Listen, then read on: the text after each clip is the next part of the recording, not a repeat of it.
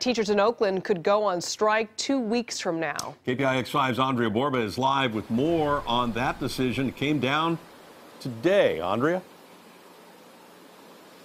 Well, Ken, Elizabeth, teachers here in Oakland authorized the strike overwhelmingly by 95% this afternoon. After a week of voting, they could be on the lines here before the end of February.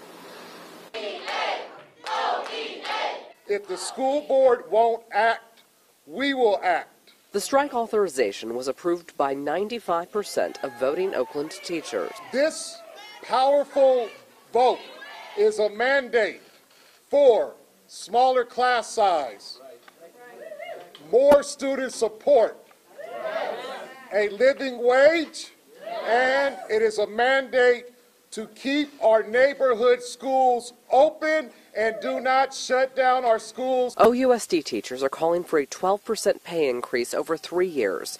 So far, the district is offering 5% over 5 years. Teachers say they can't afford to keep teaching, leaving students with a compromised education. If we can't attract and retain teachers and give them decent working conditions that would convince them to come here and stay, then my students have inexperienced classroom teachers every year. There are no plans for the district and the union to meet before February 15th. That's when a neutral fact-finding report about the impasse is expected.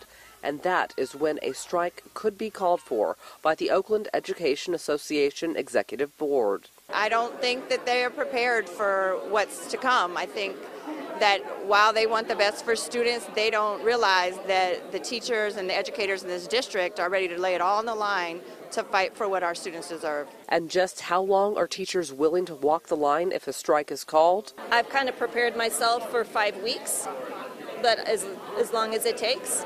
5 weeks. I'm preparing myself for that, yes. Now, we just got a statement a short time ago from the Oakland Unified School District from Superintendent Kyla Johnson-Trammell. We believe that our teachers deserve a fair wage, and we are doing everything we can to find a solution. We will continue to advocate for more funding from the state and find a way to compensate our teachers fairly.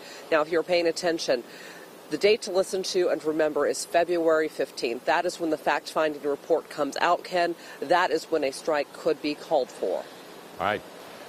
Wait to see what happens. Andria Borba in Oakland. Thank you, Andria.